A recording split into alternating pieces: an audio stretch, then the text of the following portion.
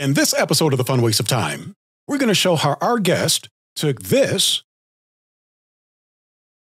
and turned it into this. Stay tuned.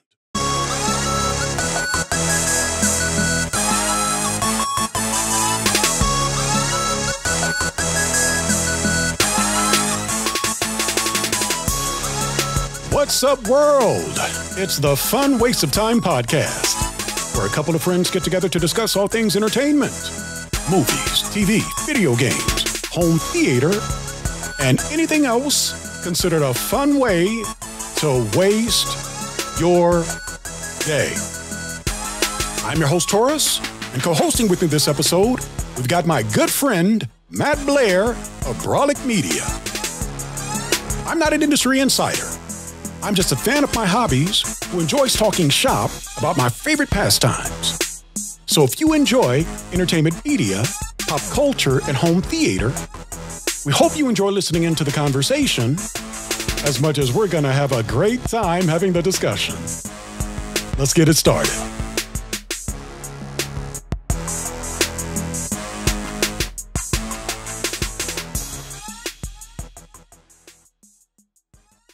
Welcome to episode 41 of The Fun Waste of Time. And once again, we've got another dedicated Home Theater Xperience episode coming your way. We've got a great guest, as you saw in the opening, with a fantastic theater.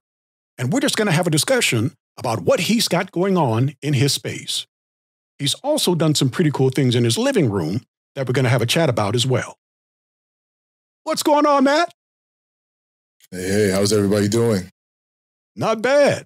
Appreciate you taking the time to join us again. Oh, always a pleasure. Now, I just want to say, you recently put out a video on your YouTube channel, Brolic Media, that I think a lot of people would be interested in checking out. Would you mind telling us a little bit about that? Oh, absolutely. So I recently uploaded the video review for the Lumigen Radiance Pro 5348. It is the iteration of the Lumigen Radiance Pro processor that has designed and built from the ground up audiophile circuitry that decreases HDMI jitter.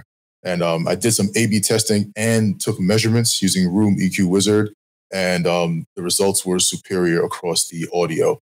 Video, personally, I saw differences in the video performance as well, and several people messaged me after uploading the video saying that they saw the difference at the end of the video. I didn't say which one was which, but I juxtaposed the 4 series against the 5 series, and several people messaged me saying, I think option X was the 5 series. So yeah, there are definitely differences between the processor, and it's not bad versus good. It's outstanding versus outstanding plus 1. So yeah, there's no way to lose whichever one you go with. But yeah, there's definitely been the feedback has been that the video's been helpful so far. That's pretty awesome. And Jaremy, it's kind of funny. I don't know if you've seen the video, but as I was watching it, when he was putting up, comparing what the 5348 was doing as opposed to the regular Radiance Pro, I'm looking at it and I'm thinking to myself, man, this kind of feels like taking a college course or something like that, you know? That's awesome, Matt. All right, guys, if you haven't done so just yet, go subscribe to Matt's YouTube channel, Brolic Media. If you're into home theater, you do not want to miss the awesome content he regularly shares on his channel. Some really good stuff going on there. Our guest today is someone who's pretty active within the home theater community. I've seen some of his posts in various home theater Facebook groups and on AVS Forum. Now, for those who aren't in the know, AVS Forum is one of the premier home theater discussion forums. I'm a big fan of what he's done with and how he uses his home theater. We were corresponding back and forth a while ago, and I thought it would be fun to have him join us on the show to talk about his phenomenal theater. Let's give a warm welcome and round of applause to Jaremy Pyle. Thank you. Happy to be here. What is going on, Jaremy? Not much. Yeah, really excited to kind of break all this down and share some of the things I've done and some of the lessons learned and so on. Well, I want to thank you for taking the time to join us on the show, and it is absolutely awesome to have you on.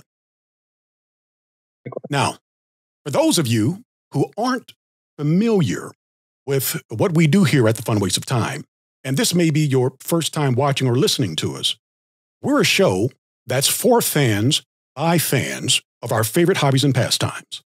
And just like at the barbershop or around the water cooler, as they say, when you get a bunch of like-minded people together talking about their favorite hobbies and some of the things that they're into, it can make for fun, interesting conversations, and most importantly, a good time. The pillars of our show are movies, TV, video games, and home theater. While we're not opposed to hanging out and talking with industry insiders and professionals, and have done that a time or two, particularly on the home theater side, we're all about the fan and enthusiast experience. We believe in connecting with the fans and enthusiasts of these awesome hobbies and these hobby communities.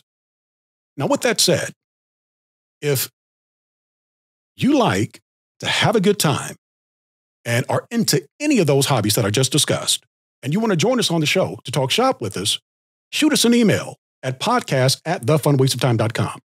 We're always interested in meeting new people and making new friends who enjoy these hobbies as much as we do.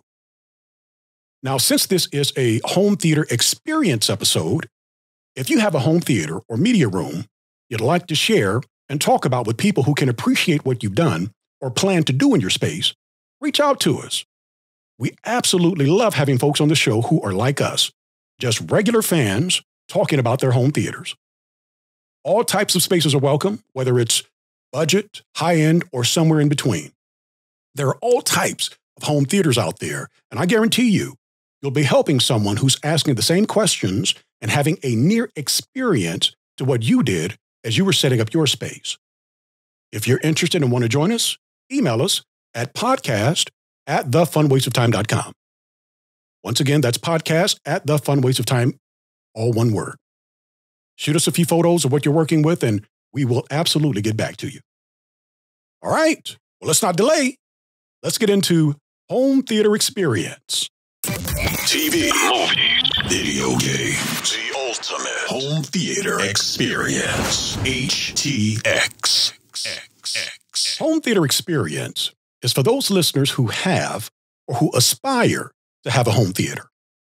Whether it's a dedicated home theater that's light controlled with a projector, projection screen, and an immersive sound system, or those who have a nice media room with a large TV and a great surround sound system to complement the viewing experience.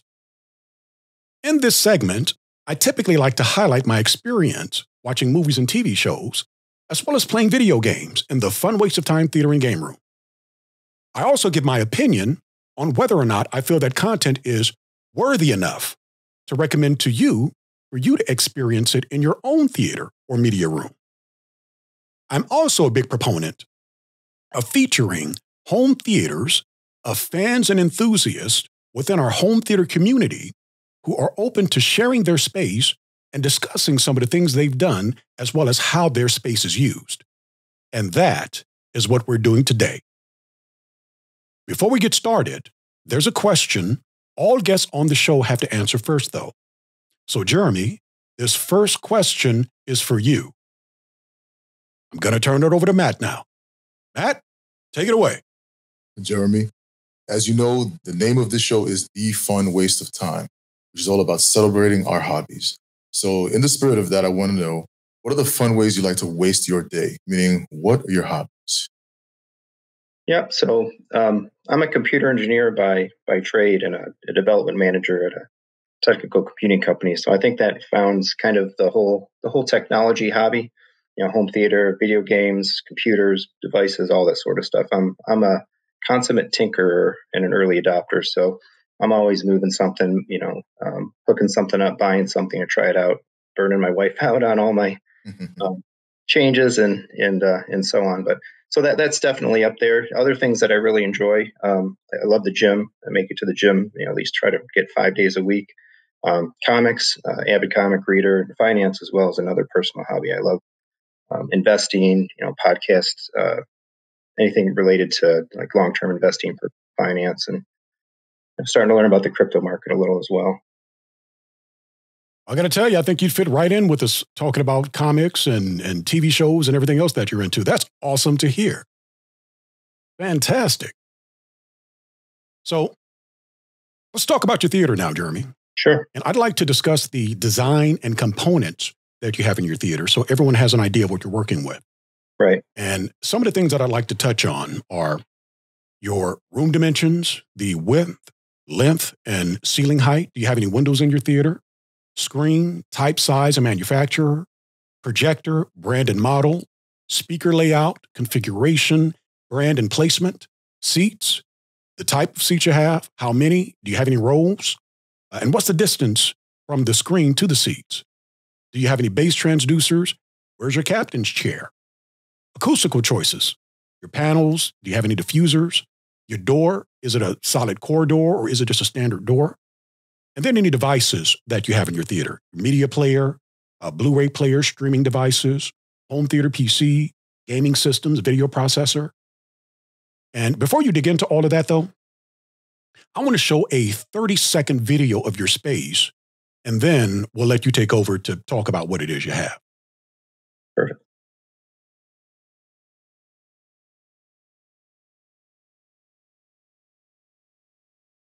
So what we're doing right now is we're watching a video of Jaremy's theater as you walk into the room, and then we get the opportunity to see all of the glorious and fantastic things he has going on in here.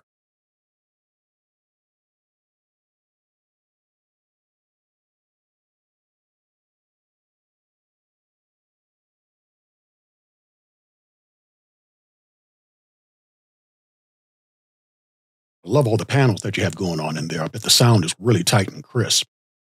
Yeah, those do a lot for the room for sure.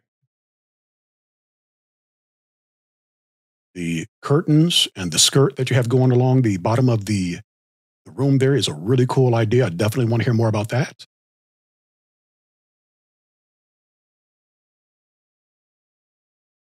He's rocking that kaleidoscope, Matt.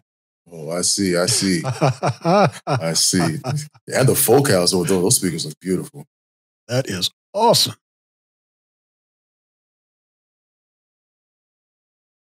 All right. So I just wanted to take a second to go over the room since you sent us some video, and I'm glad you did. Now I want you to take a moment to tell us a little bit about the room, discussing some of the things that I just mentioned a little earlier. Yep, absolutely. So dimension-wise, it's 18 by 16 by 11. 18 feet's the throw distance dimension. So 16 wide, 11 high. It's in our basement. When we built the house, we did a double block layer on top of the poured wall. So we ended up with just shy of 11 feet ceilings in the basement there. In terms of the equipment, the screens, a Stewart SEMA Neve, 135-inch 16:9 fixed frame. I just went white. I did a lot of research going in, and I knew I was going to have a light-controlled space, and so dealing with gray and ambient rejection, all that stuff didn't seem to really matter. Bone white and a decent little gain was definitely the winner for the room. Thought about going 150 as well, but I'm kind of glad I stuck with the 135. I think 150 would have pushed the speakers out a little bit too much and maybe been a little too overbearing. Projectors, a JVC NX7. Actually, when I first put the room together, I had an X790 in there, but then they dropped the NX series and the native 4K, so I quickly upgraded to that as quick as I could get my hands on one. Speaker layout, like Matt noted, the focals are in there. It's 7.2.4 with some mixed focal speakers. So I have 1038 BEs for the towers, and then they're 1008 center. And then I went with the Aria series for the surrounds and the heights. So specifically the Aria 906. So same 4 speakers for the surround layer, same 4 speakers for the height layer. I ended up going with heights instead of directly on the ceiling for Atmos because I think we'll get into it a little bit more as we go. But one of the main challenges I had for the room was I didn't want to tear anything up. I converted a room. We'll talk more about that, I think, coming up. But getting things in wall, in ceiling, or mounting speakers and such, I was constrained a little bit in that sense. So I just stuck with the heights instead of trying to go directly up. But that was nice because it gave me the same 8 speakers, right, in those 8 positions. And then the subs are a couple of REL S5 SHO series. So it definitely works for the room. And I love the performance out of the focals. I did a lot of research leading up to getting those. The thing that kind of drove me to Focal was the fact that they make their own speakers and they make their own drivers. And that BE series is a beryllium tweeters, and I was able to grab them just as that model was being discontinued. So it's a pretty hefty pair of towers, but got them at a nice significant discount, making it viable to grab those. In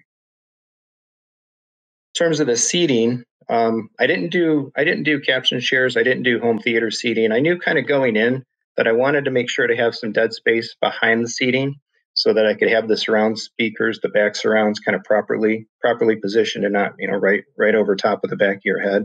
So I wanted that row, right, a good 4 feet or so off of that back wall.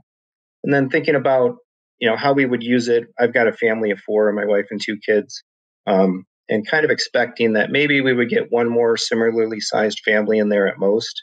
I went wider on the seating, and we went for the couch specifically because you can get more bodies on the couch and you can kind of cozy up. So it's just actually an IKEA couch, a Kivik series sectional with the 2 chases and that. But you can get 8 people on there, and you're not battling too hard for elbow room. But with the 4 of us, we can kind of lounge and spread out. My wife and my kids actually always prefer sitting on the wings because they like those chases. But yeah, one row. I think the couch really serves well. Really lets you kind of cozy and cuddle up. Now, I want to ask you about are those bean bags or some type of other seat that you have in front of the couch there? Yep, just bean bags. So I just grabbed those at Target. I didn't want to put a table down in front of the couch. So those kind of serve dual purpose. If you're sitting in those middle sections, we basically use them as footrests. Or again, if we have another family over and we've got a load of kids, the kids often like to sit on the floor, so the adults can kind of take the couch, and then the kids have the bean bags, and it works really well. That's pretty awesome. And it's so funny, Jaremy.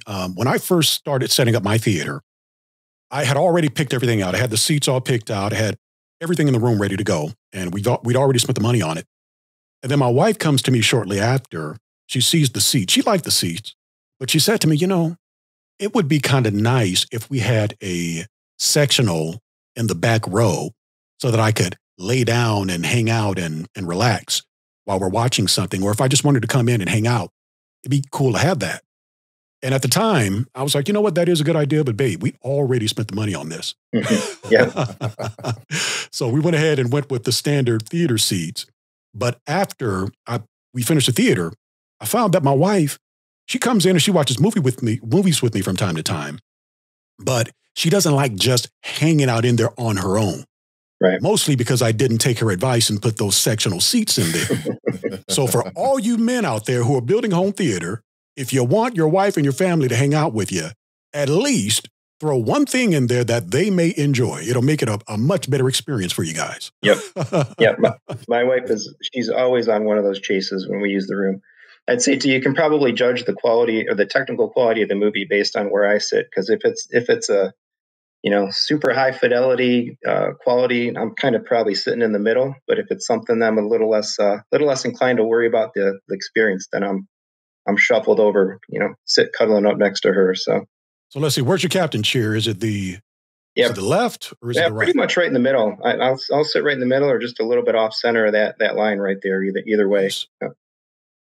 So it's funny, just to piggyback on this seating topic. So we are kind of we recently replaced our theater seats. So we actually end up doing emerging these concept of what you have, Taurus, and what you have, Jaremy, where we got it's a sofa that reclines and has the headrest that will also recline as well.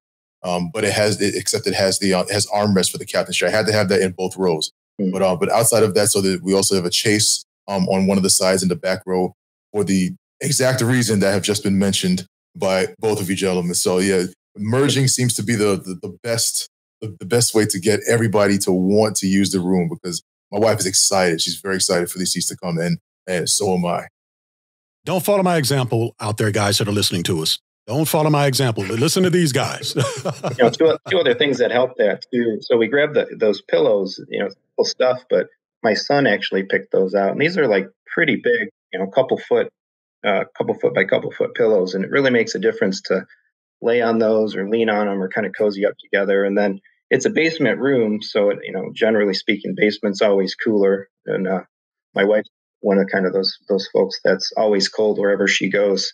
So that the black and the red sitting on the end of those chases are some crocheted blankets that my aunt made. So like that's what really gets everybody wanting to go in there is to sit on the couch, get under the blanket, lay on a nice pillow, cozy factor, and it removes the barriers of wanting to go down to the basement and use the room. Now, do you have AC down in the room there, or is it its Yeah, own? yeah, yeah. It's still cool, but so even in the summertime, right now we've got 90 degrees outside here today in Michigan. It's chilly in the basement, and the AC running actually compounds that, so it's almost colder in the summertime than it is in the wintertime. So 90 degrees outside, AC on. We're still sitting under those blankets down there in that room. It's awesome. Yeah. On this room, so Jaremy, with your treatments, what was the driver behind your treatment placement? Was it a plan, or did you just do some measurements? Like, how did you arrive at the precise placement of your acoustic treatments on your walls?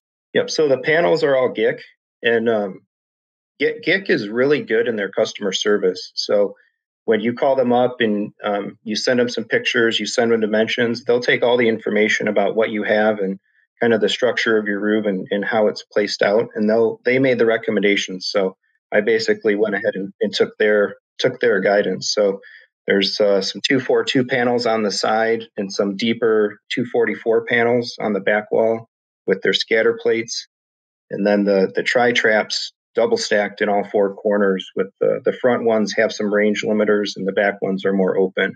But all that came from GIC. I was really happy with their customer service in that regard. I want to ask you about those GIC panels. I always wondered the emblem, the brand emblem that you see up in the top corner there. Can those be removed, or do they have to actually stay on? No, they're glued on. When I opened them up, I was kind of like, oh, I almost wish they would have gave an option or some way to not have those on there and just have the flat black. But yeah, they glue them on. So I haven't tried to take them off. Probably a blow dryer and a little patience. But if I wanted to, they could go. But they're fast. It looks fantastic, but always wondered about those, and I'm pretty sure people that are watching or even listening right now may be wondering if those emblems can be removed also, if they can easily be removed. That's good to know. Very good to know. Yeah. So now what I want to do, Jaremy, let's talk about your devices that you actually have in the room. And what I want to do is I want to pull up a video that you have of your media room and your rack. Yep. So the rack is right on the other side of the wall from the theater, basically right behind the screen. That drives the control of both our living room and the theater room. So there's more than just the theater devices here. Is it a dedicated room, or do you use it for the purposes? It's a storage room, actually. So all around the remainder of the perimeter of that room, you can kind of almost see it in some of the pictures. We built in like 5-stack shelving, kind of floor to ceiling, and there's a little table in the middle. So Christmas lights and memory bins and all that sort of stuff is the remainder of that room. Like the cable management. I was just admiring that. I also see some watt box pieces there as well for the power management. Yep. Yeah, so if I walk the devices that are driving the theater, so mostly the right side is the theater and the left side is the kind of the rest of the house. But the theater's driven, if I go bottom to top, actually, there's a Emotiva XPA 11 Gen 3 there. I had some of their earlier generation amps, 3 of them, but when the Gen 3s came out and I could get a single amp containing all 11 channels in one, I swapped that out and jumped over to that. So it's got 3 blades for the front 3 that are single amps, and then the remaining blades are 2 amps per blade, right, for the remainder of the channels at a little lower power. Marantz AV7704 preamp. And then the only sources in there's that Kaleidoscape. Right now I've got the Strato C and a 24 terabyte Terra. And then the Apple TV. We tend to be Apple users around the house, iPads, iPhones, and so on. So the Apple TV fits right in. I think that's by far the best streamer box out there. The left side of the rack is the is items that are driving the living room. We can talk a little bit about more of that later. On the upper left, the bottom left, there's Control 4. So our house is entirely based on Control 4. As I mentioned, we did a custom architecture build, and so I wanted to bring a lot of technology into the house. That was back around 2012, so actually it predated quite a lot of evolution in the home automation space. But at the time, Control 4 was a pretty good shot. So everything from like our fireplace, the entire house lighting, ceiling fans, garage doors, door locks, security system, all of the AV control for both rooms, and et cetera, is all on that Control 4 system. We've got another 8 zones of like distributed audio, both inside and outside the house on our porches, that are also Control 4 based. So the controller, the matrix amp, or the matrix switcher, and the amper, part of the Control 4 gear. And at the very bottom is a Cyber Power UPS. I did have some Wattbox stuff in there. The 2 channels of plugs going up and down the back of the rack on both sides are Wattbox. And I had just one of their regular surge protector, like line conditioners, but just in the last few months, actually, I swapped that out for a Cyber Power 1500 watt uninterruptible power supply. Only because our power here tends to be a little weak, and we'll get brownouts and drops and such, a number of times throughout the year. And we have a whole house generator as well, which is awesome. Highly recommend. Awesome piece of kit. But it takes about 10 seconds or so to switch when you do lose power or something starts to drop off.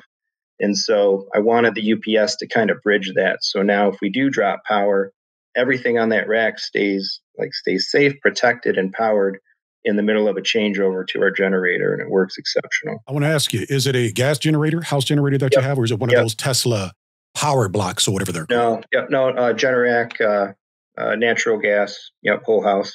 Awesome. And your projector, does that also run to the UPS?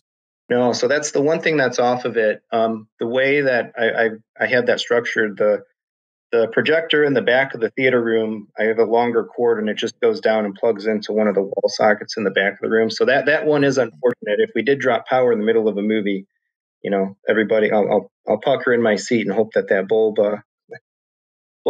survives. But the projector and the 2 subs actually in the theater room are the only electronics items from either room that's not running through the UPS. Tell us a little about this this PC that you have. This is a very unique looking home theater PC. Or what do you use it for? So I built that in January. I picked up the new consoles when they came out, at the end of last year, and was tinkering with the PS5 and the Xbox Series X. And over the years, I've been a gamer since the original NES. I've had every system and played just about every major franchise in those, whatever it's been, 30 some years. But and over the last 10 years or so, I'd say I probably flipped between PC and console a few times. And so this is one of my recent flips. I built a computer for gaming in January. And I went with this kind of a build because my goal was to put it downstairs. And so I found this case. This is a Thermaltake P3 open air. It's basically just a backplane board. You can hide all your cables and wires and stuff inside of it, and everything's nice and open air. Since I knew I was in the storage room, I knew it was a basement. I can crank those fans, and I didn't need an enclosed case, and it runs nice and cool. So it ended up being a neat build. But that's an 11900K CPU. It's a RTX 3090 EVGA. Nice. 32 gig of RAM, 2 terabyte Western Digital PCI Gen 4 SSD. It's about as, I don't think you could build much harder, or much stronger of a gaming PC. Now, see, guys, he did say that he was a computer engineer or technician. What was it you were? Yeah, no, computer engineer, software developer. Computer engineer. It shows. It absolutely shows, Jaremy. It definitely does. Now, one question is, can it run Crysis? Okay, I can. The main game I cranked on that recently is I had a Red Dead Redemption 2. I had made it about halfway through that game on the Xbox, and I restarted it actually on the PC. That thing, native 4K, fully cranked up on the 3090, maxed out. It's amazing. Beautiful, beautiful game. That is fantastic. Now, let me ask this question. You may have already covered it, but Are there two 3090 GPUs there? Now there's one 3090 and one 3080. So one of the things that I kind of stumbled into when I put the PC together was the crypto craze, and realizing, oh, maybe I can mine some Ethereum on this thing. And by virtue of where I had some pre-orders, a second GPU came available to me, and so I've been running it, doing some Ethereum mining since May. I mined a coin and a half since then. And actually, you can look to the bottom right. There's a couple of Western Digital hard drives hanging off of it as well. That's another crypto thing, this Chia coin that just kind of came up this spring as well. But the thing that's killing me with it, and I'm moving stuff around and trying to shuffle some things, is, and my son's been on me about it. He's like, Dad, you keep your PC running for crypto all the time, and we can't play games. Like, yeah, you know what? Come to think of it, I don't think I fired up a game on that computer in 2.5 months. So I actually just sold the 3080 locally, and I'm gonna wind down the crypto and get it back to the original purpose that I built it for. Yeah. Well, this is off the topic of home theater, but I have to ask, because in a way it kind of does pertain to it too. Now, you said you're into gaming. Mm-hmm. Are you big on E3? Do you follow what happens during E3 week? Oh yeah, I watch every major tech show event and so on that comes along. We have that in common. I used to take the week off of work when E3 was getting ready to take place, just to be able to sit down and watch all the conferences and all of the shows and reveals of anything that may have been going on that week. That's fantastic, Jaremy. Yeah, I'm actually waiting to see, hopefully we get that Switch Pro coming up here in a week or so. And I'm looking forward to the news to kind of help me decide whether I might stick longer term with the PC again or flip back to the consoles. But I don't know, we'll see. I've got a sealed Xbox Series X sitting on my desk, and I just can't decide what to do with it. Sealed. Well, the PC is definitely a very safe platform because it's the most powerful. Oh yeah, the Series X is definitely a pretty powerful too. Yeah. So let me ask you, because when I was very heavy into gaming and I used to build gaming PCs, back then there was Tri-SLI and Quad SLI. Are those still mandated to really have high performance in games, or are we down to just regular SLI with 2 cards and that's it? Yeah, not even that anymore. It's one GPU is pretty much rules the roost nowadays. Okay, that's a 3090. Okay, Yep.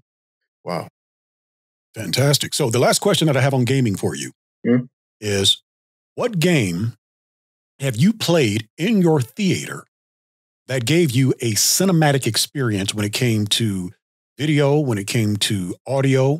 What game do you feel you remember most based on the experience that you had as you were playing in your theater?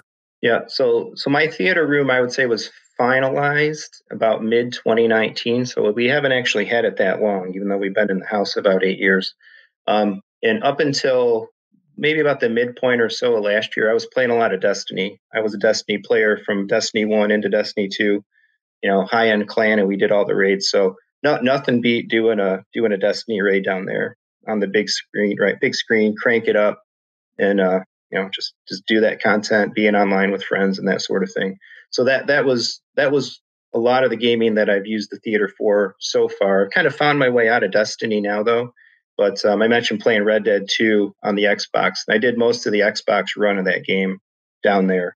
As a cinematic game, right, walking through the Western wilderness and looking out over cliffs edges and that sort of thing. That's about as cinematic as you can get. So. Now, for those who are interested in building a theater, for those who have one, and you just have an inkling of an interest in gaming, there is no more of an immersive experience outside of VR than playing a video game inside of your theater. I'm not a VR guy.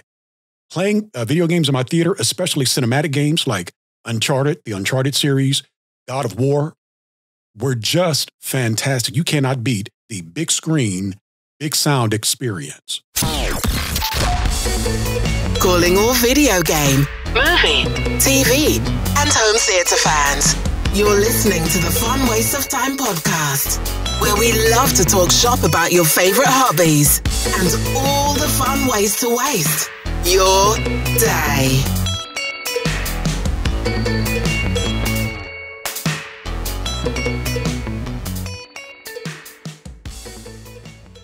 So outside of games, how else do you like to use your theater? For me, that's pretty much it. Movies is the main thing. At one point, I thought I might find my way down there listening to some music, maybe with my wife. But honestly, since we put the room together in 2019, we haven't done that once. Although with COVID and all the events and stuff shut down, I've contemplated inviting some friends over and checking out some of the concerts on Kaleidoscape. So I've had that in my mind, but we haven't done it. So it's really movies. We talked about the living room, and I kind of dually invested into the theater and quite a bit into the living room setup as well. And so I'd say so some things we tend to use the living room for, some things we tend to use the theater for. And when it's movie time, we usually go TV show time or casual watching, then we usually stick to the living room. Although we did go down to the theater for The Mandalorian. Listen, with the concerts, do those, man, as soon as you can. Yeah. Get some friends over, do the concerts. Set a mode in your processor that ups the surround levels a little bit so you can hear the crowd really and you feel like you're really a part of the crowd. I'm telling you, just do it ASAP, man. We were gonna we were gonna buy tickets actually. Def Leppard, Poison, and another one were coming as a combo through Detroit. And with COVID, we didn't get to see that one. But I know there's a couple of Def Leppard concerts on the Kaleidoscape. So yeah, I need to try that out. I've had it in my mind to do it, and we just haven't done it yet. How do you feel about the Kaleidoscape, by the way?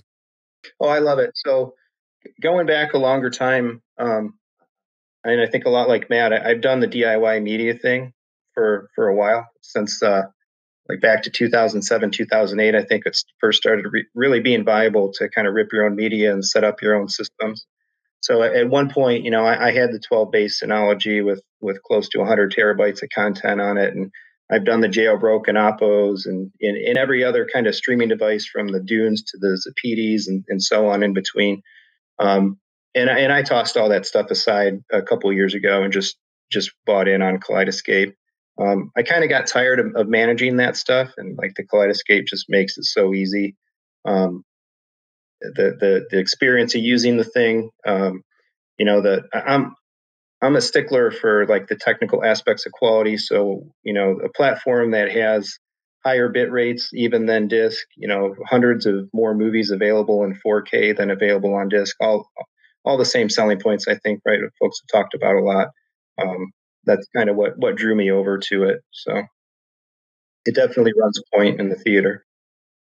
Do you still buy physical media at all, or have you just completely gone digital? No, I'm digital everything. I haven't bought a video game on disc since the mid Xbox 360 era. I don't think there's a single movie on disc in this house anymore. No CDs. The only thing that I still buy physical a bit is books. We really value reading and books, and a lot, as you can see in the living room pics, I think, to come. The whole back wall of the living room is bookshelves. So that's the only remnant of physical media in our house. And it's funny because I'm like you when it comes to my games. I haven't bought physical media since the 360 era either. But I will say, just recently, I bought a physical Blu-ray. And because I have a Kaleidoscape as well. I did, Matt. Blasphemy. Madness. The only reason I did is because Kaleidoscape, believe it or not, all of the thousands of movies that they have in their library, they did not have this one movie. And I wanted the director's cut of this movie, but they didn't have it at all. It was Brotherhood of the Wolf, the French kind of fantasy period action movie that came out in the early 2000s. And I was really in the mood to watch that. I saw somebody post about it on one of the Home Theater Facebook groups, and I hadn't seen it since it came out in the theater, which is where I last saw it. And so I was like, you know what? I haven't seen that in a while. Let me go ahead and see if I can get that on Kaleidoscape. Wasn't available on Kaleidoscape. Wasn't available anywhere on Apple TV. No platform actually had it. So the only way that you could watch it was if you bought the Blu-ray. And luckily, Amazon had the Blu-ray available to be delivered next day to my area. So I went ahead and purchased it and watched it that night when it arrived. Had a fantastic experience with it. And it's so funny because I have not watched a physical media anything in my theater since I got my Kaleidoscape. So it's been like a year since I actually turned on my Oppo 203. Almost didn't know how to use it anymore, Matt. I know, you have to be like, what menu? Cobwebs are right there where the drive opens, you know. It hadn't been used in so long, there were actual cobwebs on the screen in the actual user interface. So funny. That is fantastic. Funny. That is funny. Yeah, all digital is awesome. It really is. It really is. And if you can go that way, I highly suggest it. Even those, if you can't necessarily buy into the Kaleidoscape ecosystem, if you have to do the Kodi or the any of the Plexes and that kind of things of the world, go ahead and do it, because it will provide you, once you actually get it ripped, it's nice not to have to constantly go back and grab the physical media all the time to watch whatever it is you're trying to watch. So definitely there's a place for Plex and Kodi and that kind of thing. So what I want to do now, Matt, is talk to Jaremy about the build process and transforming the space that he actually used for his theater into what he has now. So give me 1 second. I'm actually going to pull up the space right now. So tell us what we're looking at, Jaremy, if you don't mind. Yep. So that's the same room. When we built the house, integrating audio, video, and technology into it was a big part of what I wanted to do. And then I don't know if you guys have ever built a house before, but there's a lot of budget creep and all kinds of different things happen as you go through the process. And as we did, trying to find, okay, where do we want to put the theater? How would we integrate this stuff? I more or less kind of convinced myself out of dedicating a room and dedicating a space for it. And I took on the idea that, well, all right, I'll go ahead and we'll make the living room be the focal point of audio, video, and entertainment and that sort of thing. So the room that the theater ended up being was never designed to be the theater, and that's what we're looking at here. We actually built it as a home gym. So if you want to go back really quick 1 second, we lined 2 of the walls with mirrors. We had a ceiling fan in there, an older TV mounted.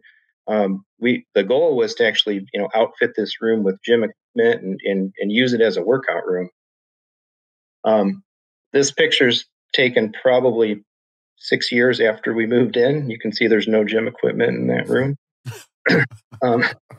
It kind of became spillover storage. So like I mentioned earlier, I love the gym. I try to work out every weekday, but I quickly found out, I really don't want to do this at home. I like going away to do it. If I'm doing it at home, my kids are there coming in. I like to check out and focus. And so we never did anything with the room. But in the same time, up in the living room, I upgraded that to some Atmos setup and some other things, but it just wasn't performing to the level that I wanted it to be. And so I was contemplating some changes in the living room, maybe taking out some of the in-walls. I think we'll look at that in a little bit, and putting in some floor standers. And I was talking with my wife about it, and I had floated the idea about maybe converting the gym room a couple of times, and it never really took any root. And then we had family over for dinner one night, and I was talking with a couple of my brothers-in-law, and I'm like, yeah, I'm thinking about doing this and putting some speakers in this room and changing it up. And so she finally commented, she's like, well, if you're going to put speakers in that room, put them downstairs, and why don't you just convert the gym room? So that was it. That was 2018, and I was starting to build this space out by that summer. So, some of the challenges, we had to get all that glass off. All those mirrors were fastened with glue onto the walls. So some friends came over, and with some hefty gloves and eye protection and some crowbars, we pulled all that glass down. Had to basically patch everything up. I'm not much of a tradesperson, so thankfully my poor patch and paint job is largely hidden behind the curtains and the acoustic panels. But one of the constraints that I had was I didn't really want to tear, other than taking the glass down inside the walls, I didn't want to tear anything up going into the walls. So I didn't want to cut into anything. I didn't want to rebuild anything. I didn't want to touch the trim, the crown trim and the baseboard trim and that sort of thing. So I was working entirely in between those spaces. It is light controlled, so I had that going for me. And because it's a dedicated room that we were sealing off, I was able to get full black and paint full black and build it out full black. So it's pitch dark down there. And Matt and I were having a discussion earlier today about our theaters being in different locations throughout our home.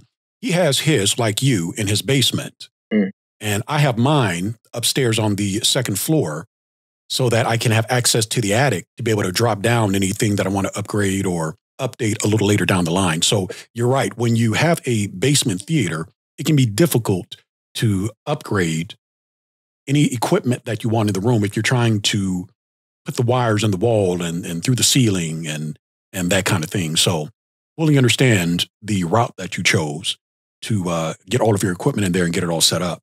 Now I'm noticing the panels, not the panels, but the electrical outlets, and it looks like that's an Ethernet port that's in the wall there. That's from the TV. So did you use that for your anything on your screen or anything of that nature there, or is it still just not being used back there? No, they're just sitting there behind the screen. I thought about trying to leverage those for some like backlighting on the screen itself, but I didn't end up going that route.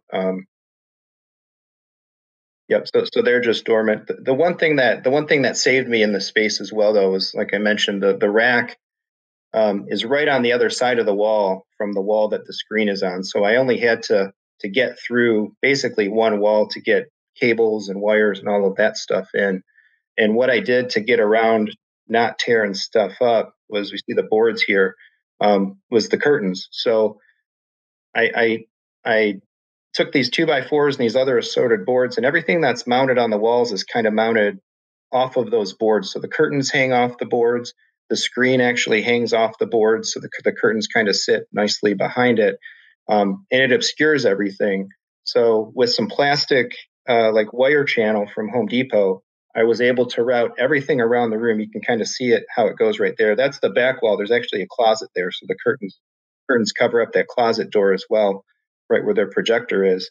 So to get to what would be the left side surround channel, I come all the way across the front wall to the right, down the side wall, across this back wall, up and over the closet door, back down to the corner, and cut the next wall over to get to that speaker. But everything's ran it's just little plastic clip channeling, sticky tack onto the wall. And then the curtains hide it all. So the depth of those channels is a little bit less than the depth of the wood boards that the curtains are Velcroed onto. And it's all perfect. So I can get to anything. I could change speakers. I could change, projector, change an HDMI cable. I can get anything anywhere in this room running through those channels, all behind those curtains, without even having to pull anything or any trouble at all. So that's a super smart idea. And I think a lot of people could benefit from doing something like that who have a similar situation to what you've experienced. And the great thing about those curtains too is they provide acoustical treatment as well. Yep. Yeah. I mean, curtains go with home theater spaces. So I really wanted that front wall to be kind of curtain based, and, come down the side walls a little bit, and your reflected light right off the sides of your screen. The curtains help diffuse that. So it kind of holds the brightness of the projector and anchors it a good bit, gives you some extra acoustical benefit, and again, hides all the mechanicals of the room. Let's take a look at that again, those curtains that you have going on in the room. So we just looked at where he placed the boards along the sides there, and this is the kind of the skirt that he has going on along the bottom. And I like the fact that you put that there. And not only is it really covering the wiring that you have going on along the sides there, but it's also covering the white baseboard too, to provide more darkness in the room as well. That's a really smart thing to do too. And then if we look up top here, we can see that he has a curtain going along the top where the window is. Excuse me, where the window was placed. So that's a big glass block window that goes to what is our backyard outside. And the curtains work to obscure that as well. If it's really bright outside, the curtains alone do let a little bit of the light through there, but we usually tend to use the room at night. So it's a bit of a non-issue. And in the summertime, there's actually a bunch of plants growing and landscaping in front of it, so it helps. But I did make some mistakes up in that glass block window as well. So one of the things that I tried to do with it first was I bought some thick, like 2-inch heavy foam, and I tried to plug up that space. And I don't know if either of you guys can guess what the problem that you get when you plug up an exterior window from airflow. Oh, yeah. Start to suffocate. Yeah, It gets thick, heavy. Condensation. So unbeknownst to me at first, with that whole space, you can see it right there. I blocked that whole thing off, and it was great. I completely took that window out of the equation. But another time I was up there fidgeting with something, and it's like, oh my gosh, it's all wet back here. So the inside of the window was condensing, and the water was pooling in there. So I tried instead. I took the foam and I cut like the top 3 or so inches off of it, still to have the foam blocking some of the light, but trying to give it breathing room. And that even still wasn't enough. So I've taken the foam completely out now, and it's just the curtain. I think what I might need to do going forward is try to solve the problem on the outside and go do something to really block that window off or cover it up in the garden bed outside rather than inside. Or else, I don't think there's anything else I can do that doesn't risk more condensation and water damage. The last thing I want to deal with is any water going down a basement wall. Jaremy, on the channel that you ran to run your speakers, a couple things. Well, first, I have drywall PTSD from running all of my cables. So seeing that, very, very jealous. But secondly, the way you have them attached, I know that I've used them in a previous theater to run cabling, and then and I know you can paint them to match the wall. But yep. Are you using the adhesive? Because over time, I saw that mine would come off. Have you screwed them into the wall before pulling the flap over, or are you using adhesive to adhere them to the wall? Just the adhesive that came on them. So we'll see if that holds, if I have to do anything else. I did have to do some things on the curtains, though. So the curtains, we were actually going to make them ourselves. My wife is a crafter, a quilter, a little bit of a seamstress and that sort of thing. But then as we started getting into the project, it's like, wow, this is going to take a lot of time to make these. And, she's got other stuff to do. So I called a local T-shirt shop and asked if they knew anybody in the area that would do kind of custom curtainry or custom sewing. And I ended up finding a local person that came and made them for me. But they're fastened with Velcro. And so she sewed, one side of the Velcro strip along the top of the curtains. And then I took the other side of the Velcro strip as a sticky tack and then just stuck it onto the top of the board and then put all the curtains up that way. But some of them proved to be too heavy. So the smaller like side skirts that are lower to the floor have been fine. Those are staying fine with just the sticky. But over the course of the first couple of months, I'd come in the room and one section or another, the curtains was down on the floor, like the floor to ceiling sections. So I just grabbed some little nails and nailed the sticky side or the board side of the Velcro in, and they're holding fine since then. So that the sticky on the Velcro did give out on me on some of the heavier sections of curtains, but the channels for the wiring has been fine so far. I haven't walked in to see anything sitting on the floor. Okay, awesome. So I'm looking at the curtain behind the screen. So do you just have curtain around the sides of the screen, or does it really go completely behind the screen? Not directly behind it. So we did, it's floor to ceiling sections to the right and left of the screen. And then there's a smaller strip of curtain above the screen and a smaller strip below it. Yep. Because the screen, the screen is on the screen itself is on 2x4. So the fixed frame Stewart screen has its channels. So on the wall is the 2x4. The channels for the Stewart mounting is on that. And then directly behind the screen, in between those 2x4s, is just wall, no curtain, and it just wraps it around the side. But there's a little bit of overflow, so it looks pretty seamless. So it looks like the curtain, the curtain does go down behind the top edge of the screen, and then terminates, and then at the bottom of the screen, an inch or two up underneath it is where kind of that curtain starts. And what I like is once the lights are actually off, it is a sea of nothing but blackness there. Yep. Absolutely. That's pretty awesome. Yeah, that screen just floats and everything goes away. The speakers, you can see it in the pics, the speakers give a little bit of some reflection because the focals and even the subs are kind of shiny. It's the price of beauty. That's the price of beauty. Yeah. Yeah. I still like looking at them. So let me ask you, do you put a piece of velvet or any other black material over it so that it doesn't glare? Yeah, off the speaker? You could, but yeah. You don't do that? No. I'm kind of, it's like living next to train tracks, right? I'm used to it now. I don't hear the train anymore. That is fantastic. Yeah, Jaremy, I'm definitely with you. I used to have some high gloss speakers from Legacy Audio, and the first time I fired it up with the projector, I started seeing reflections left and right, and after about 20 minutes, never saw it again. Yeah, never saw it or thought about it again. And we're seeing the curtains under the screen here, right above the baseboard. Yeah. Now, one thing I wanted to ask you about, because I'm considering getting this myself, I'm seeing the Control 4 Neo remote over here. My infrastructure, my automated home automation infrastructure is Control 4 as well. That's the control system I use in my theater. But I've got the SR260 remotes. I've got 9 of them throughout the house. How do you like this Neo remote? So I'd say I do and I don't, honestly. I had the 260s before, and then the Neos came out, and I went ahead and I had to upgrade my controller too. I've got an EA5 in there. I think I upgraded that about like a year or so ago. They're fine. I really wish they would have put hard button transport controls on them. They had the room on the remote to do it on the bottom section that's just flat. So dealing with the touch screen parts is kind of a pain sometimes. They feel very premium. They feel good in the hand and that sort of stuff.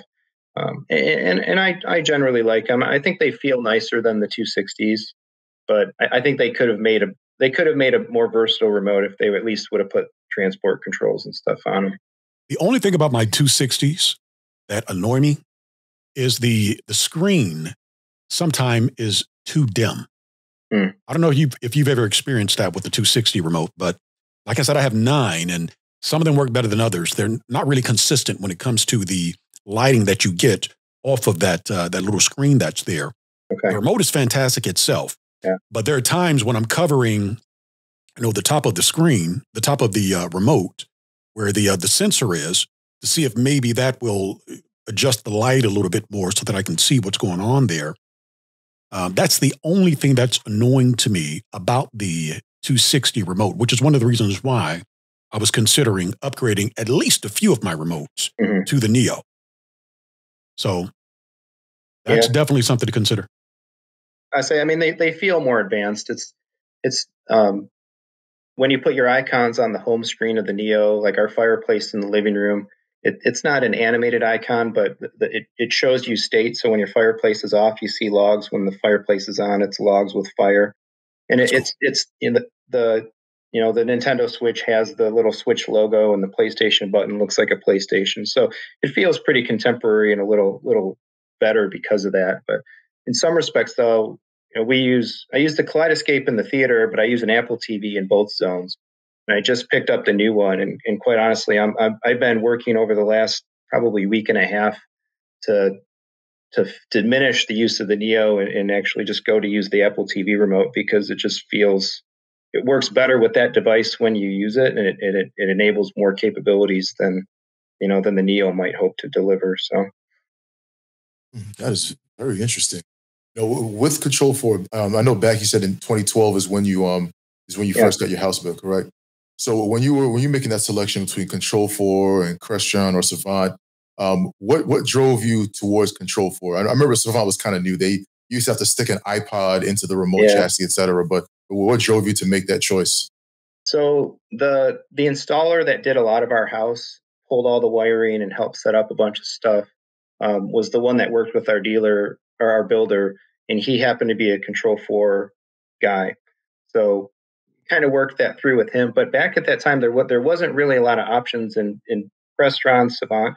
A lot of it was price. Those other solutions get a lot pricier. Not that Control 4 was was dirt cheap or anything too. We still spent a decent amount of money getting everything set on it.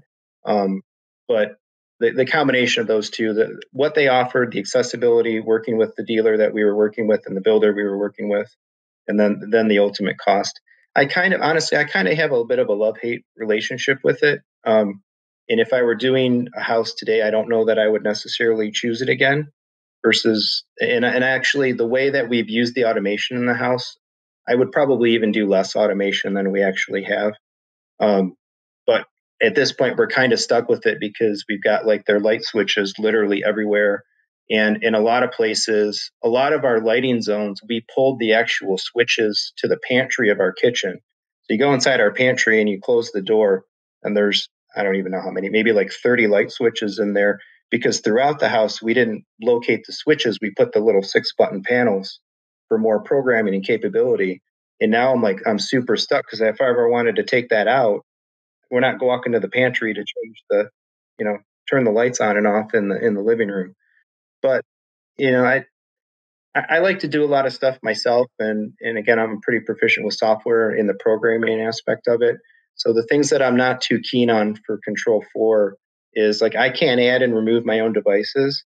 One of the saving graces for me is I actually kind of became friends with the installer that did our house. I think he's a lot like us, shares a lot of the same interests. And so he's pretty accommodating to me. It's like, hey, Dan, I just changed the Apple TVs out. Can you go into the system and add this or remove that and rebind this thing to HDMI 4 versus 2, because I just tweaked all this stuff.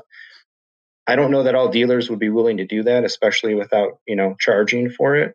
So that's been a bit of a saving grace. But their home programming software, I think, has a lot of room to improve. There's not a Mac version.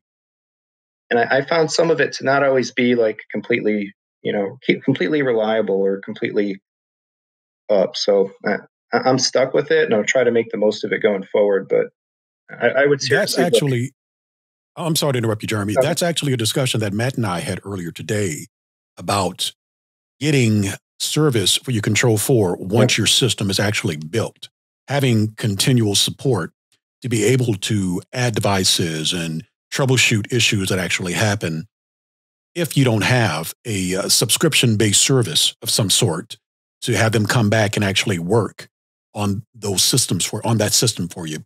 Adding in that new Xbox Series X in your remotes, troubleshooting any handshaking issues that you may have, maybe with a new TV or something, that you may be adding to your infrastructure a little later on down the line. Mm-hmm.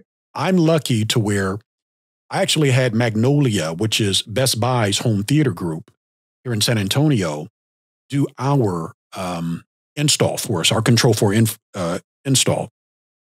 And one of the services that they offer is something called Mag Care, right? Magnolia Care, basically, is what it is. And for a yearly fee, they will come to your house whenever you're upgrading something in your infrastructure. If you're changing something out and you need the programming to reflect that, they will take care of that for you based on you paying into this subscription service. Okay. And it's not cheap by any means, but it's not something that I find to be not worth the cost. Right.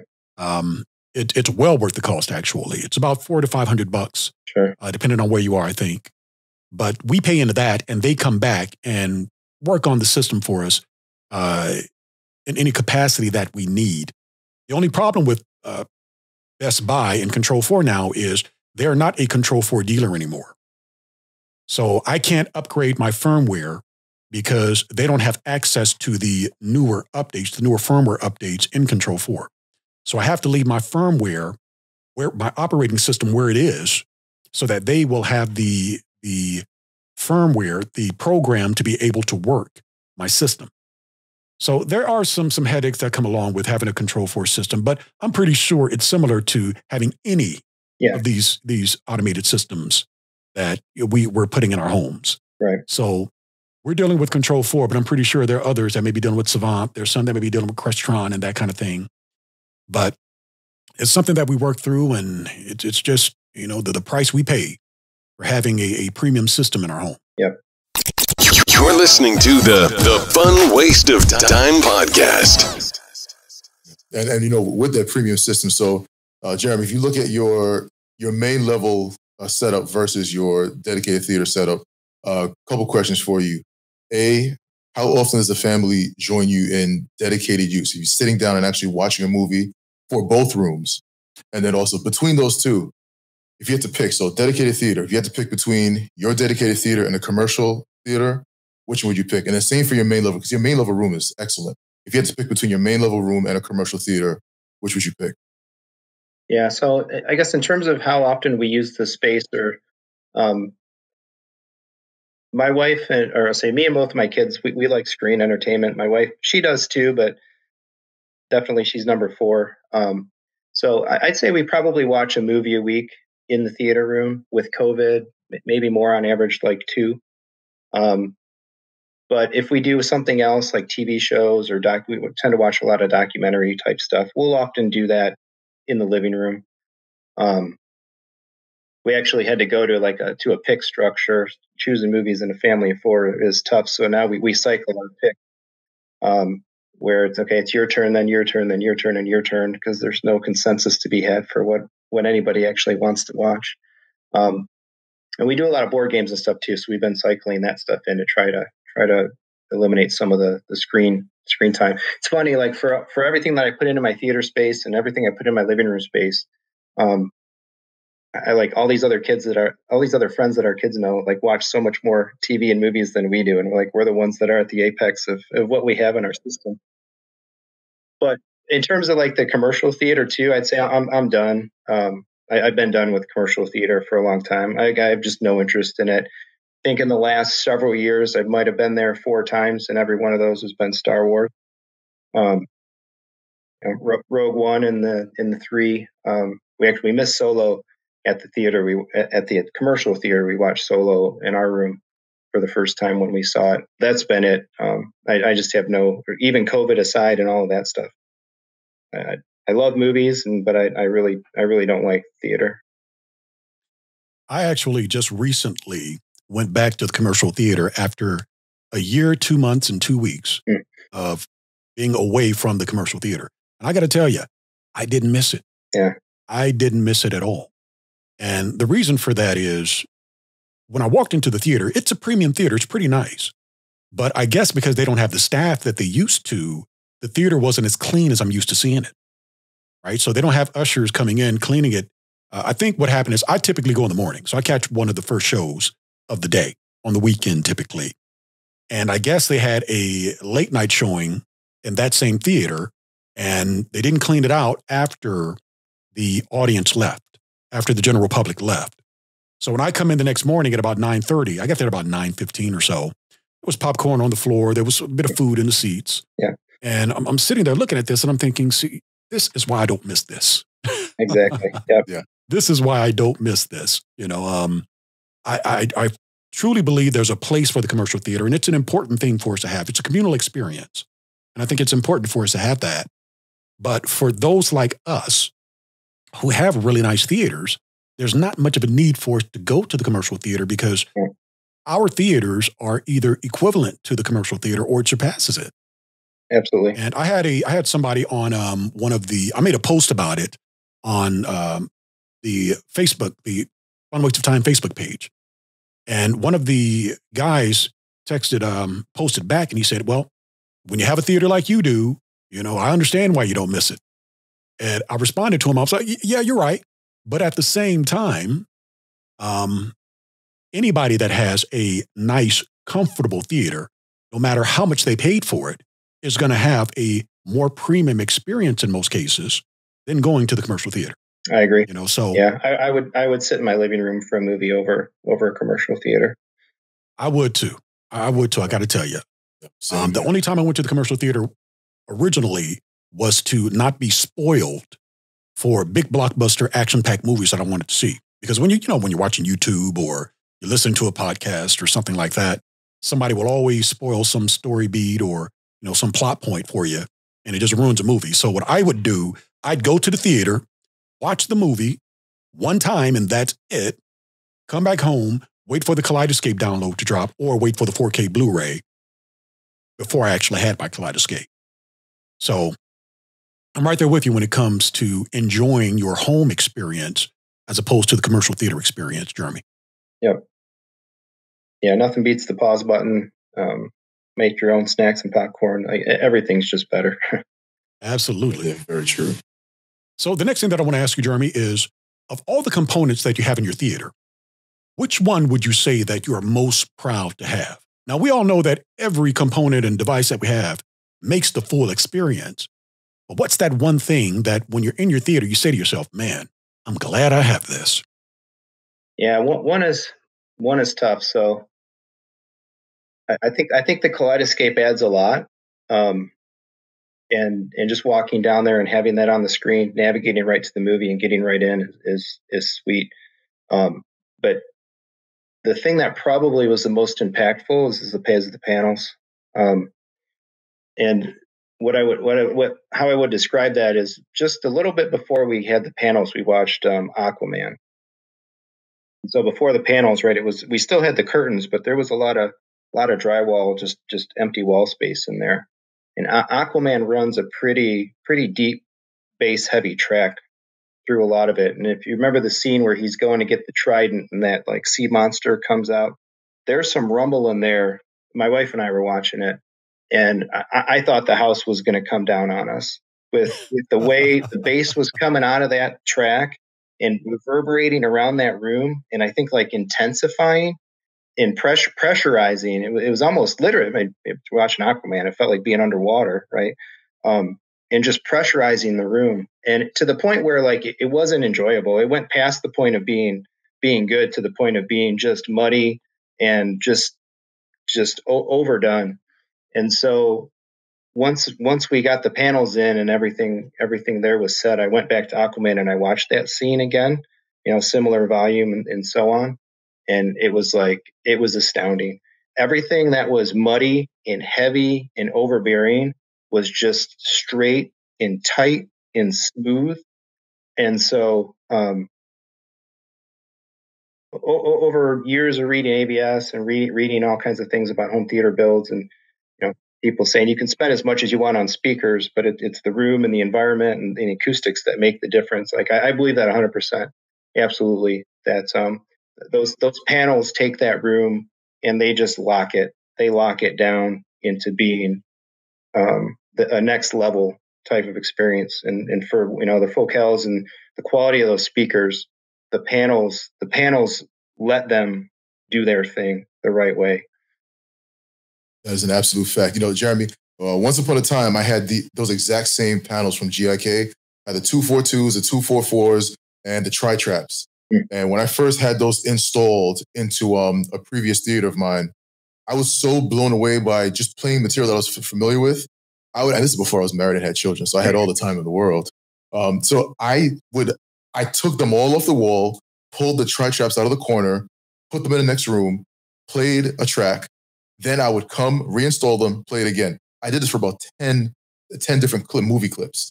And I was just astounded at the differences. Treatments properly placed and properly specified, they make all the difference. I mean, they can make much more of a difference than the actual speaker selection itself. Absolutely.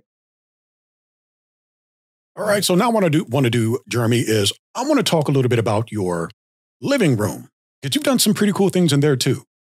So talk to us a little bit about this space. I want to play a video first of the space, and then we'll have you get into the discussion of what it is you've done with it.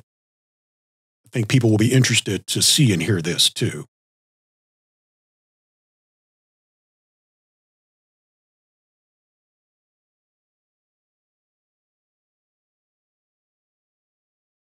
Now, what are we looking at, Jaremy?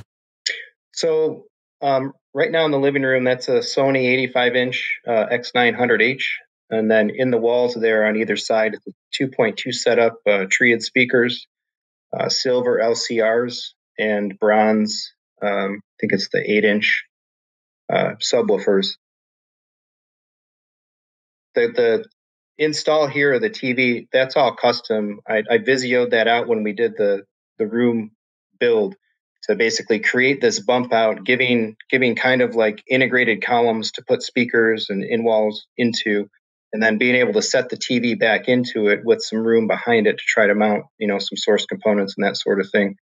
But, the story of all my setup really begins in the living room, because I tried to make this be our primary entertainment space, and then invested more into it than actually over the years kind of bailed back out of it. So here's the actual build of what that wall looks like. So in the earliest incarnation of the room, that upper section above the TV, it's kind of angled down. That's where we actually had the left, center, right. The subwoofers were down below. And then I think, like we mentioned earlier, all those other speakers up in the ceiling. And it didn't really work. I love the setup, except for like there's the picture. That's our earlier TV as well. That was a 75-inch Vizio 4K, I think there. But having the speakers up, shooting down, in addition to having surrounds up with angled faces, and then trying to put Atmos speakers directly overhead, all the sound, and so that's what was up on the ceiling there. All the sound was up above, coming down, and we've got 10-foot ceilings in the room, which further kind of, or no, sorry, 9-foot ceilings, further kind of stretching that audio out from the ceiling down to the couch, and I just wasn't really feeling it. So we pulled stuff out of there, sold a lot of that. And at one point, actually, I pulled it all the way back to just having the TV and a sound bar. So in the course of a relatively short period of time, we actually, I took all those speakers out. We had somebody come in, mudded, drywalled, painted it all up, went to the sound bar, hated the sound bar, and said, "Now I want some real speakers in here." And by that time, I actually hadn't sold all of the in-walls. So we brought the installers back and reopened some spaces in the walls. My wife loved that. We just paid the guy to mud and repaint everything. We're going to go ahead and cut those holes back open. But I dropped the left and the right channels down. So instead of being up in that angled section, now they actually flank the TV. And so that setup in the room, that's what it is right there today, is a 2.2 Phantom Center, with the 85-inch 4K. And that system kicks, that flat panel, that new flat panel that Sony is really awesome, very bright, amazing HDR performance. And those are legit speakers, just in walls, big in walls. But I find myself, oftentimes completely satisfied, just sitting in that room and watching content or playing games and that sort of thing. Yeah, my eye went straight to this right here as I was looking at the room. The controller that you have here. Oh, yeah. It's an Xbox controller. That's an Elite controller, isn't it? Yeah, the Elite Series 2. Best controller ever made. Nice. And yeah, that's a pretty nice, bright screen. Yeah, I really like that Sony. I upgraded to it for a couple of reasons just last fall. One, because I wanted to get more size in there. When we moved in, 4K wasn't a thing, 2012. So the first TV that we had in this room was an 80-inch Vizio 1080p. And then I think it was in 2016, right, the 4Ks finally were kind of becoming available at size. So we switched over to a 75-inch 4K. And man, it was hard to go from 80 to 75. I felt that difference. Even my daughter at the time, she's 11 now. So she was only 5 or 6. She's a little audiophile, videophile in training. She was so bent out of shape that the TV got smaller. So I've been jonesing and just waiting for a long time to get back up into an 80-inch plus screen. And so finally now that Sony did the trick. But I also got it too because that's an HDMI 2.1 TV, and with the new consoles and very low refresh rate and 120 hertz, I wanted to try all that stuff out.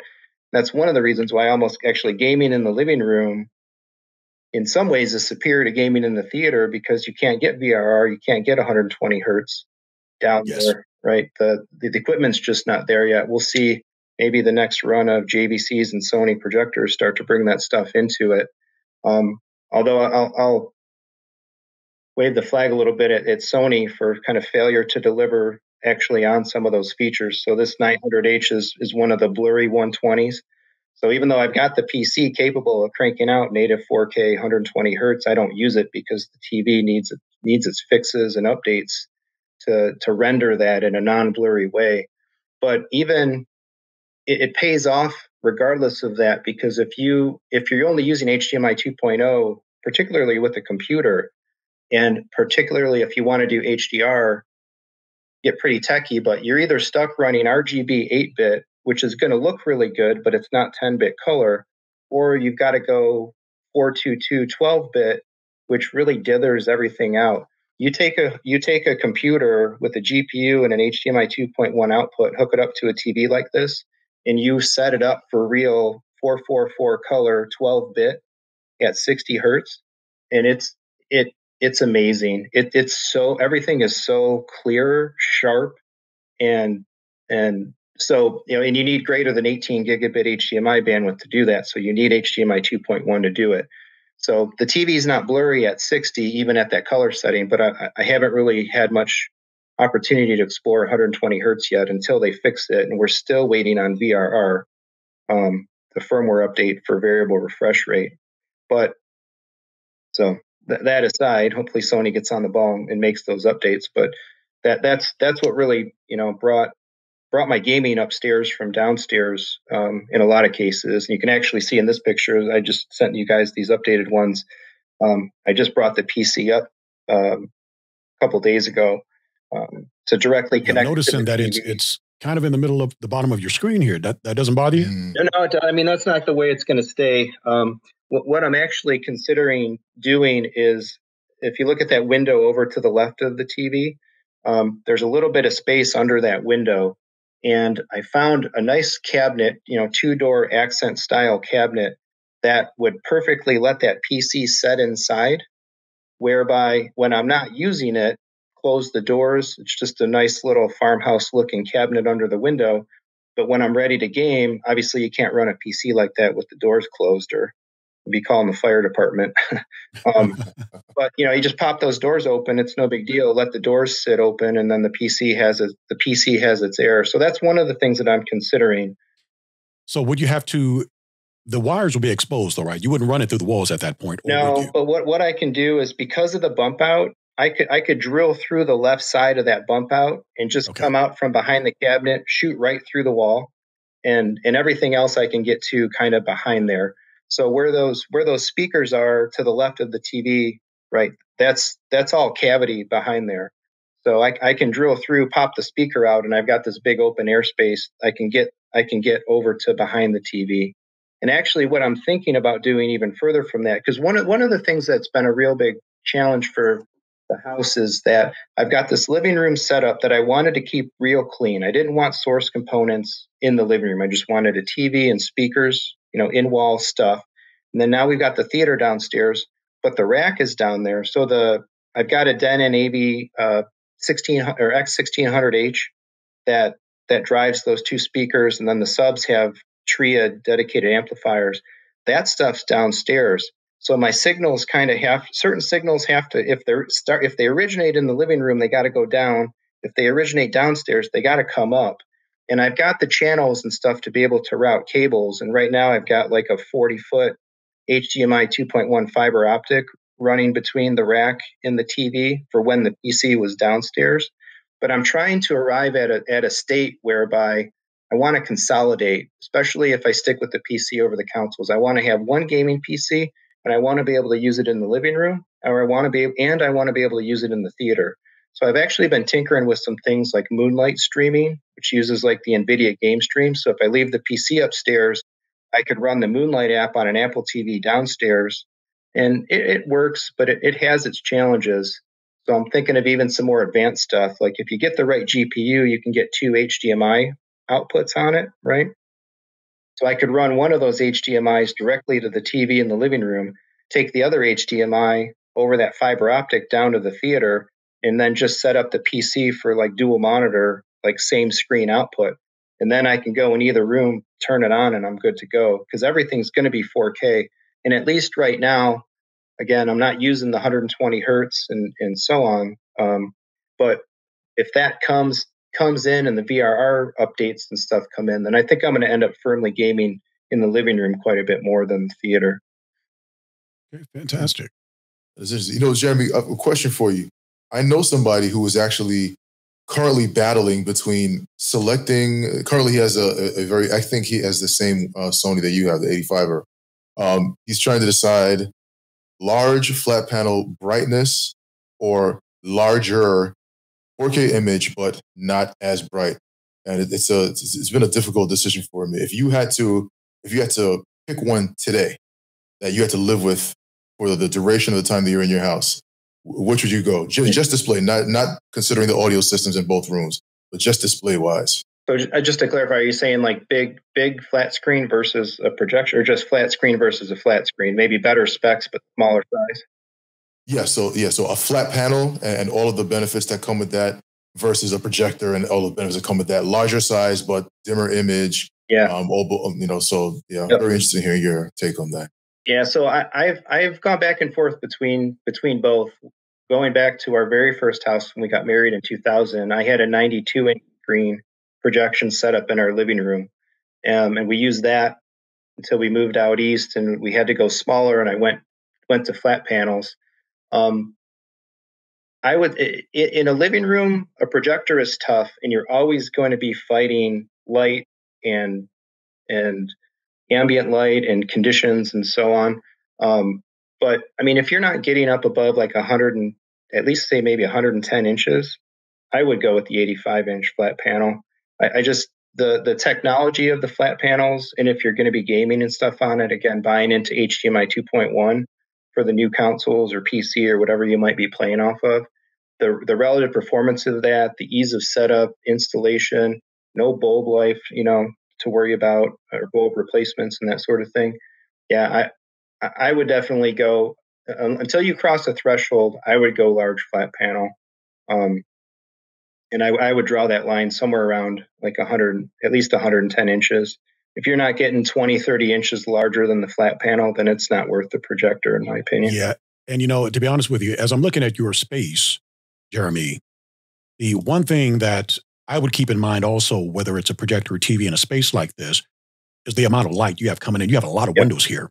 Yeah. And I'm noticing that you don't have any coverings on those windows either. Does that bother you sometimes when you're playing your games or you're watching your shows? With the flat panel, no, not at all. We've kind of gotten used to it. It's a running joke amongst all our friends and family that we've been in the house for like almost 8 years and we have never hung curtains yet. We've been slow furnishing. And actually, the astute viewers might notice some differences in the furniture from some of the pictures to others. So we've been getting by for a long time on just this older couch. And with COVID, though, if anybody wants to buy furniture, plan on it taking about 6 to 8 months to get it. Because we bought furniture back in December finally for this room. So that corner chair, the coffee table, and the bigger sectional, we bought those last year, and we literally just got them a couple weeks ago. So we're finally getting this room kind of structured out. I think someday we will have curtains, someday. But but we live in kind of a quiet neighborhood, and our house sits really, really, really tall. So there's not a lot of traffic, and I've gotten over the feeling of like being exposed even at night, because there's nobody out in our neighborhood looking in, and you really kind of have to look up, to see kind of into the house anyway. So we've just kind of gotten used to it, and I actually like the no curtain element to it, because during the day when you're not doing the AV stuff or whatever, it lets all that light in. It feels very open and airy, but it's fine. That Sony, it can stand up in the middle of the day. I can game just fine. Awesome. Well, all right. I think we pretty much covered a lot within this hour and a half or close to hour and a half that we've been talking about your theater. You've got a fantastic space, Jaremy, both your theater and your living room. And I think a lot of people, as they watch this, those that are in the process of building and designing their theaters are really going to be able to take quite a bit away from what you shared today, or maybe give them some ideas to some challenges they may have been experiencing in their build. So we really appreciate you taking the time to join us and share this bit of information. My pleasure. So, Jaremy, if people want to follow you and some of the things that you're doing with your theater and maybe some other endeavors that you have going on, how can they go about doing so? Yeah, so I really don't have too much set up right now. My wife's been trying to push me for a long time. She's like, you need a YouTube channel. You tinker with all this stuff and messing with this and that. So I'm actually taking some steps forward to make that happen. So I've got a YouTube channel. The bones of it set up. I think I'm going to call it Tech Enthusiasm. And my goal is to basically just talk about what I'm doing, right? Kind of similar to what we've been talking about here. I might go back and cover some specific things, but like I said, I'm usually always moving something or upgrading something or buying this to try it. So I figure I might as well make some content around that. So my goal is to start maybe uploading some videos toward the end of June. I got to do a little more setup and get some things structured. In the meantime, if anybody did have any specific questions, I guess I could share, Jaremy Pyle. Maybe your AVS Forum member name. Maybe they can reach you there. Yeah, so that's Jaremy P. Feel free to message me there. I've been a member there quite a long time, and I'm also pretty frequent on the Kaleidoscape Users Forum as well. TrackZ, TRACKZ. on Kaleidoscape. Yeah, I'll definitely see you on there. Yep. Now, Matt, if people want to follow you and some of the things that you've got going on, the 101 things that you're doing right now, how can they go about following you? Oh, sure. Well, I'm on Instagram at brolic.media. YouTube and Facebook is Brolic Space Media. And the website is www.blairhps.com. All right. I want to thank you all for listening into this episode. If you enjoyed what you heard here today, go ahead and hit that subscribe button. We'd love for you to join in with us the next time. Tell your family, tell your friends. We want as many people to join in on the fun as possible. Be sure to leave us a review on your favorite podcast platforms so more people can find out what the Fun Waste of Time is all about. If you're interested in some of the latest things that are happening within the Fun Waste of Time community, be sure to follow us on our website, thefunwasteoftime.com, Facebook, and Instagram. If you'd like to reach out to us to ask a question, share your thoughts on a particular subject, or just give us a shout out, you can contact us on the Fun Waste of Time website on our contact page, or shoot us an email at podcast@thefunwasteoftime.com. That's podcast@thefunwasteoftime.com. Well, y'all take care, and y'all come back now. You hear?